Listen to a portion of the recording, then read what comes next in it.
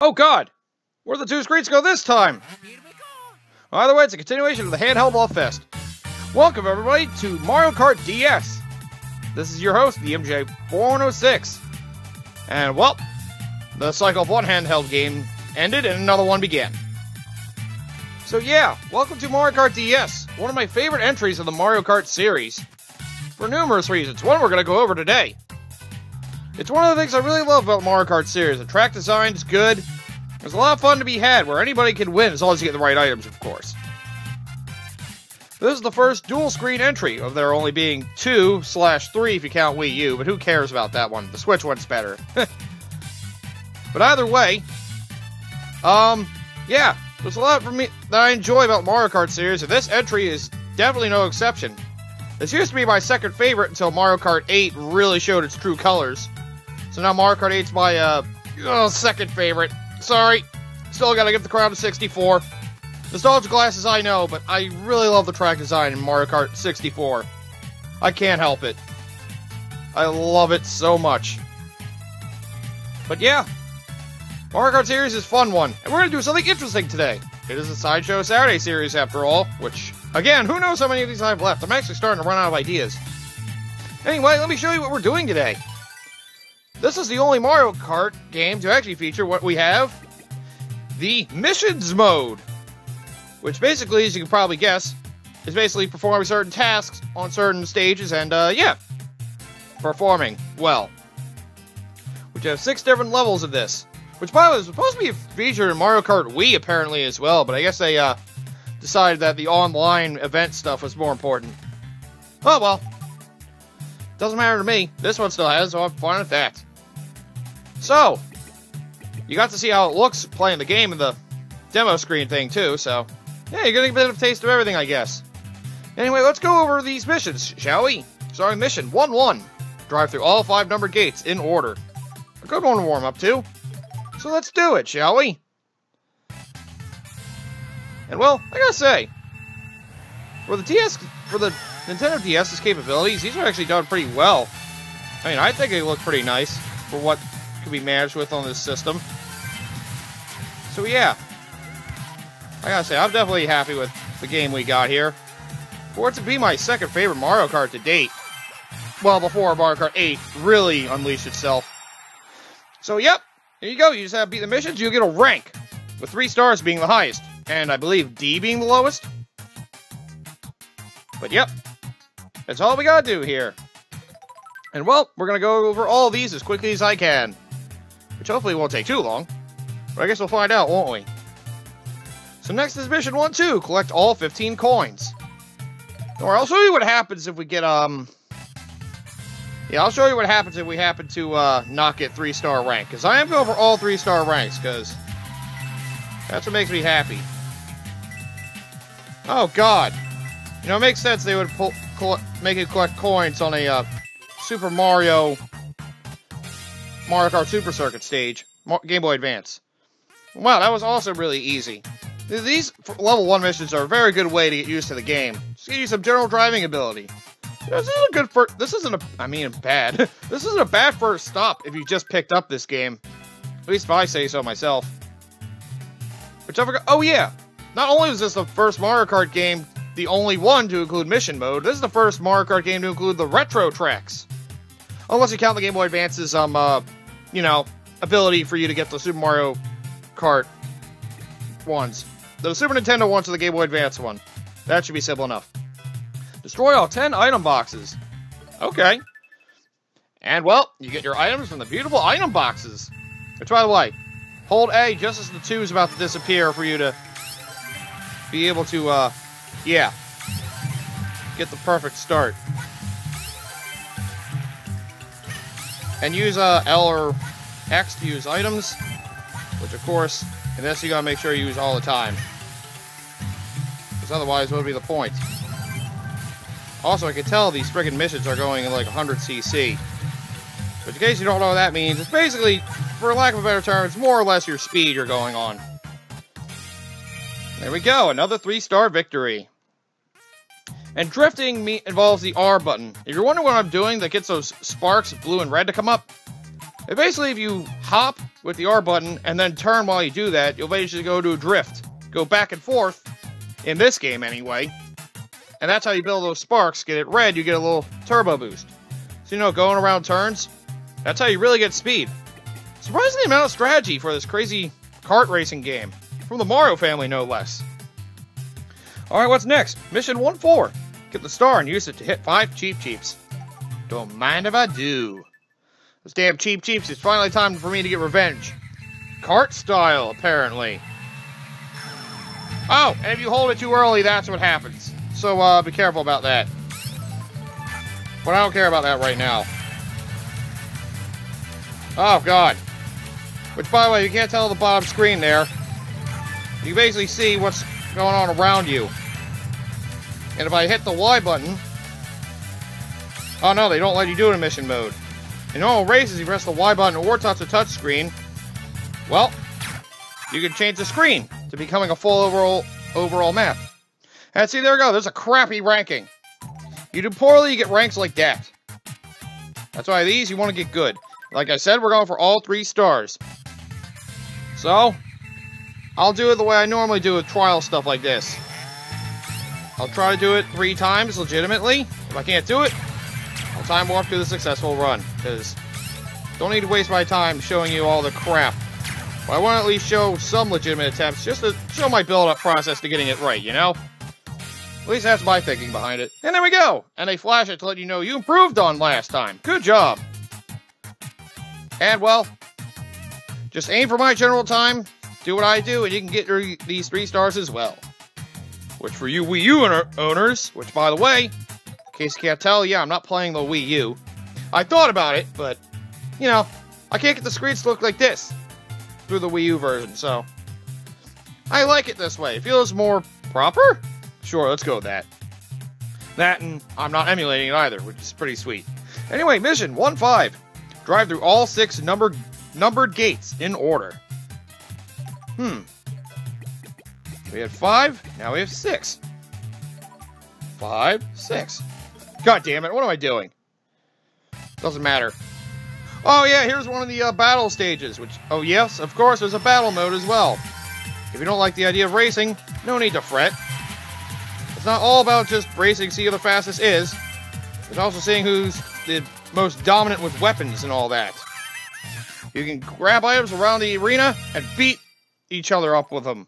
Beat them to hell. Also, damn, I only got 2 stars. Well, that's a shame.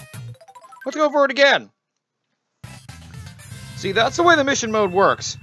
The faster you are, the better ranking you'll get. Oh, God damn it. Which, by the way, you can also restart if you don't like the way you begin. Which, I'll say this right now. Getting a... Should I call it a false start?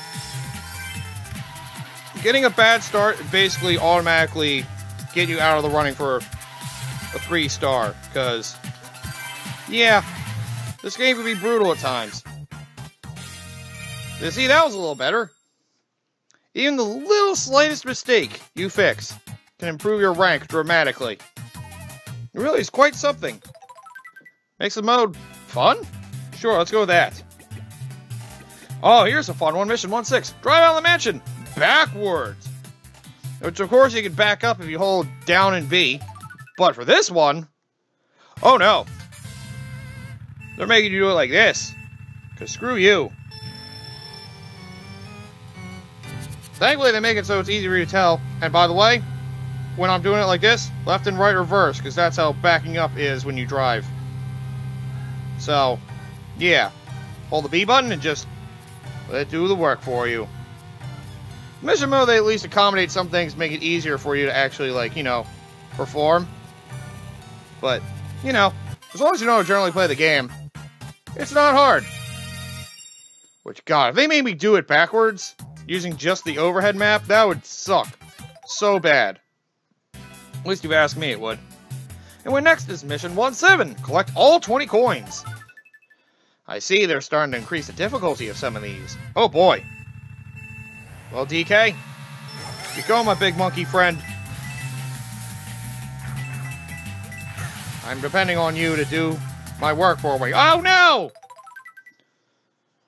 Maybe I shouldn't restart immediately. Maybe I should actually do a legitimate attempt, even if I miss them and have to go back for them, which yeah, you can probably generally assume from this that if you're doing stuff like coin collecting, if you happen to miss any on your way, you're probably not going to get 3 stars. Okay, so drifting was a terrible idea. Duly noted. I'm the one who blew this one. But goddamn, I gave my best effort. And for that, I got 1 star. I got 1 golden star! Yay! They think I'm special! What the hell am I even talking about right now? I don't know. Whatever, let's try again. Alright, so I'll just not try to do anything crazy. Except for here, I guess. I do want to take advantage of the drifts when I can use them, because those are your ace in the hole when it comes to turns. If you can drift and get those drift boosts real well, oh yeah, you're going to be flying ahead of the competition. Well, you know, AI speaking anyway, computers and all that. Oh yeah, this is also the first Mario Kart game to feature online play, with only a few of the game's tracks, which is weird, but I had fun with it. I definitely did. It was a good time playing online to this one. I still prefer over Mario Kart Wii. Anyway, perform 4 power slide turbo boosts in 1 lap. So yeah, that drifting, that's what I'm talking about. We got something like this. Ooh, good track for it, too. So this I basically consider this like a time trial lap. So remember, when you're driving and going up to a curve, hold R, start turning. But you gotta hold that jump button. And then the way you're turning, mash right and left. Again, only in this game. In the later games, it just automatically accrues as you go around a curve. So yeah. You want to get used to doing that. In the old Mario Kart games, it's all about going back and forth. You can actually pedal more quickly, which is a little more broken. I believe something like that could lead to the way of, what some racing games have in the form of, snaking? I believe it's called. Oh yeah. Here's something weird. This game has boss battles! And when you first unlock it, they make it sound really, really creepy. You're like, an enemy is approaching, and they have frickin'... You can hear the faint sounds of it in the background. But anyway, here's our first boss stage. Use mushrooms to crash into the big bully and knock him off the stage. So let's have some fun. So here's the first boss. Which... Good lord, it's the big bully from Super Mario 64. I can't believe it's back for action. So... Oh god! Well, that was an awful way to start. So yeah, go to the center, get yourself a mushroom. Don't forget to use the map on the touchscreen to give yourself an edge. Just keep bashing him until you can boost him off. But you won't really dash at you until you come close to him, so... Yep.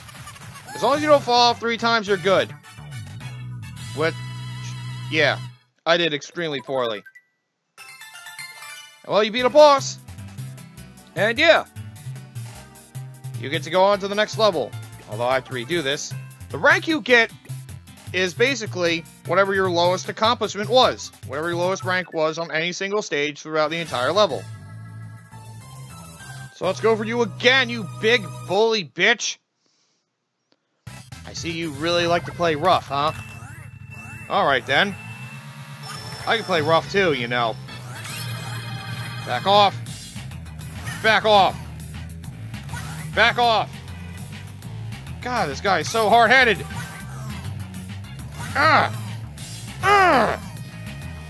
Well, that went... Oh, okay. Nice to see you slipped and fell to your death. Oh, so close. Which now I can actually keep retrying. Which is helpful, because I don't want to have to keep going back to the menu like that. Now, eat crap! Oh, no, you don't. See, just develop a good strategy. Like mine is to basically hit him so you can rebound into the item. And there you go. An easy kill. Of course, kill him fast and you know what comes. A great, great rank. Wow, you're just sitting there celebrating while you watch him drown. That's horrible, man. really is. It's so mean. At least I get rid of the music altogether. You know what? I may as well end the first episode on that, because, well, I have a feeling it might go over a half hour. You know what? Screw it. Let's keep going. No. Sorry. You got to preview what's to come. So let me just show you some of the stuff I've done. Let me just show you some of the stuff around Mario Kart DS in general. Just for the heck of it. So there's a Grand Prix mode, and, well, you start off with these three, 50cc, easy, 100cc, medium, and a little faster, 150cc, hard, and the fastest. And then, if you could beat everything 150cc, you unlock 150cc mirror, which is basically, you know, the fastest mode, but the tracks are mirrored. So instead of turning left to the usual curve, you go right, all that. The controls are reversed, the track is. It's a little weird. And don't worry, it's not going backwards across the track, because some of them are impossible like that. They don't make any damn sense. And, well, you have your racers here, featuring Mario, Luigi, Peach, Yoshi, Toad, damn small asshole, Donkey Kong, proud, Wario, fat guy in his Pitmobile, Bowser, of course, and 4 unlockable characters. Get through the first 4 cups in 50cc, you get Daisy. Or it might be the first retro cups, I don't know. I always do retro and then the original first. I'll go into that later. Anyway, the 4 unlockable characters are Daisy and Drybones. You unlock through 50cc, I think. Unless I do them in order of, like, doing a string of 4 cups in each CC. I don't know. I don't know how the unlockables work. That's the way I did it. 50cc retro cups, Daisy. 50cc normal cups, Drybones. 100cc retro cups, Waluigi. And 150cc mirror retro cups, Rob. I mean, of course, why not? And, well, as you can see here, they all have their sets of vehicles, which allow them to, you know, have different stats. And you can unlock different sets of karts. You only start out with 2, which are usually a special kart and a standard kart, which you can see the stats change. Normally, stats improve for... You can get improvement of stats over the chance of great items not being given. So, you'll get weaker items, generally. But yeah, it's better than nothing, I guess. Anyway, yep. You get your first 2 standard karts. You get the 3rd card for the character if you can beat all the cups, get gold on 100cc for the retro, for the normal cups. And then you can unlock 7 of them, which you get 4 that are randomly assigned to them for some reason. If you beat 150cc retro cups. I'll just pick one for now, just for the heck of it. Well, yeah, here's what I mean. There's the Nitro Grand Prix, which is basically the new courses. These are the courses that were originally made for Mario Kart DS. And I gotta say, for the most part, except for maybe Shroom Bridge, all of them are actually pretty good. I really don't have, like, one that I hate. Except maybe Shroom Ridge. Well, I win Shroom Ridge all the time, but it's just boring. And, yeah. There's a lot of fun to be had here. As far as I can tell. You probably see a lot of these were featured in later Mario Kart games as well. In the form of Retro Cups. The Retro Grand Prix.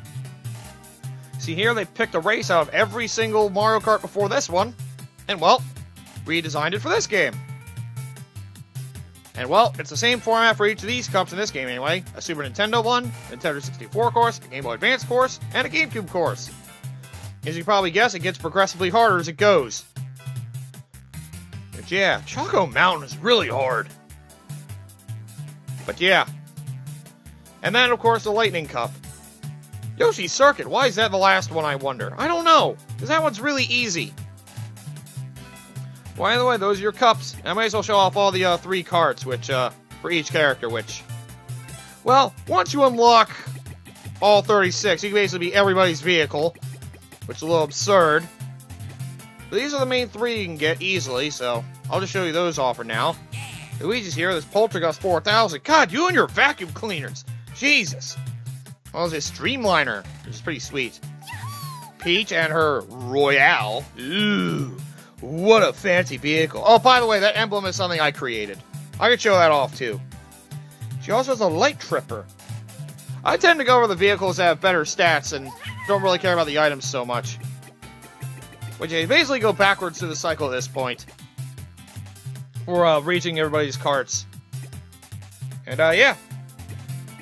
Know what character has what stats so you know exactly what to go for. My main go-to is Mario because I love a good balance in my driving. But yeah, some people may think differently. Some people may like acceleration. Some others may like, you know, weight? I don't know. I prefer speed, but I also like a bit of everything, really.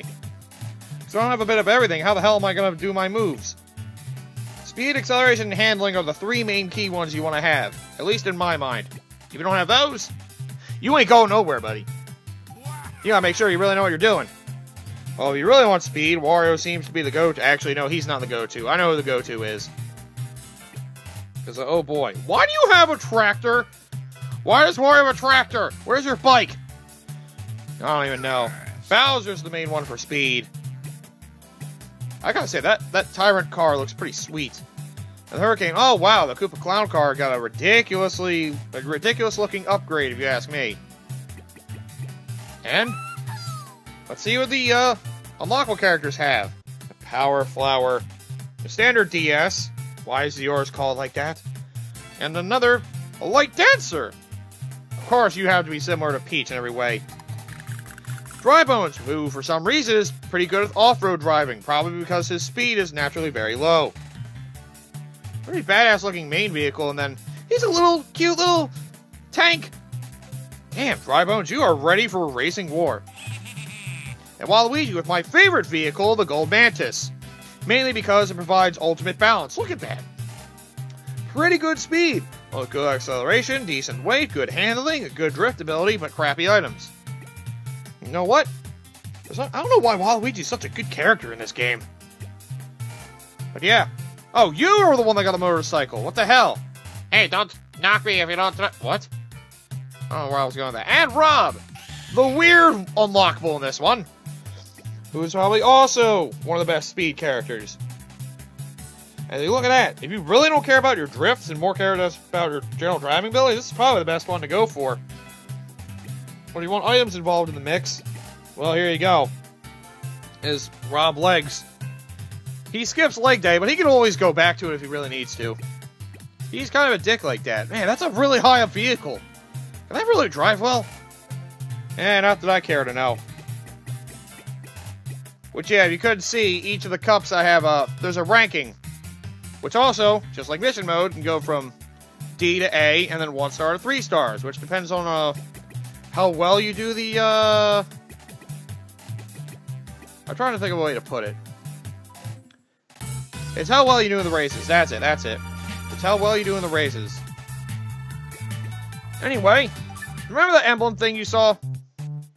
If I went to the, edit thing, I could show you that emblem. Which, well, you can create your own emblem to post on your vehicle when you play online and all that. Mine's kind of lame, but, It's one I've always done since I was a child. And you also choose not to use it if you choose to not have it visible. I showed it for an episode, that's good enough for me. And you have your own nickname, which I've given myself a trademark for no reason. That won't mean anything. There's no trademark involved in this whole thing. What the hell am I thinking? I don't know. Well, there you go. I showed you a lot of the general stuff in Mario Kart DS. There's some other little things I could go over, but that'll be for another time. But hey, welcome to Mario Kart DS's mission mode. Sorry for wasting the last, roughly 10 minutes just going over random stuff, but there's a lot to enjoy in this Mario Kart game, and I really, really appreciate this one. So, yeah, I hope people will take it to heart. Anyway, next time we'll be going to level 2 of the missions, and, well, see what the higher difficulty has to offer. And, well, if we go fast enough, we could probably knock out 2 levels in one episode. It all depends. Because, well, if you don't know by now, I like my 25-minute average length, if I could do that. I don't want to have to go longer if I don't have to, but we'll see what happens. I hope I don't hit a half hour, because that's when I get upset at myself. Anyway, see you guys next time for more Mission Madness.